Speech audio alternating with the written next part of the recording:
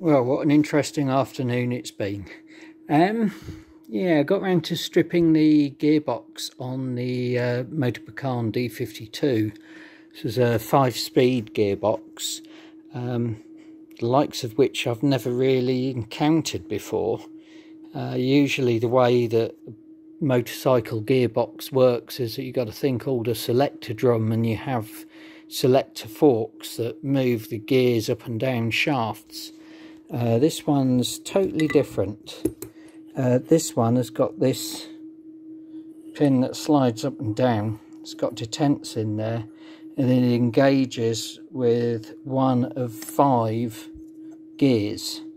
Those gears mesh with this shaft, so you've only got one that's driven at each time. It's really quite clever. I mean, it makes for a very, very compact unit, but it's cleaned up much better than I expected. I've managed to knock out all of the bearing races without any damage to the cases, which is what I was most worried about.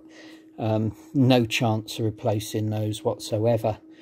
I have to say, a lot of the corrosion that was in the bottom had come from a few washers that had completely disintegrated, and also this component here, which, as you can see, has lost an awful lot of its material. Weirdly enough though, I think it is still usable. It's part of the starter mechanism. Why it's got that sort of drum round it, I do not know. I'm not sure what the function of that is. I'm going to have to try and understand that. But the pull looks okay. The gears are still dirty. I haven't finished cleaning them yet. But although they're pitted, I think they're usable. This is not going to be a machine that's going to do 50,000 miles a year. It's probably only ever going to do about 5 miles a year. But those gears, I'd say they're not too bad. Still need some cleaning, but a lot more hopeful than I thought. These bearings are all completely seized.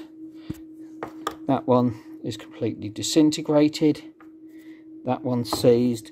That's an oil seal that I had to vandalise to get the one of the bearings out.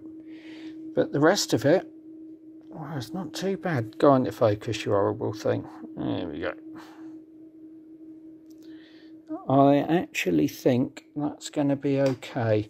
Another component I'm slightly worried about is this one. That's the gear change rod.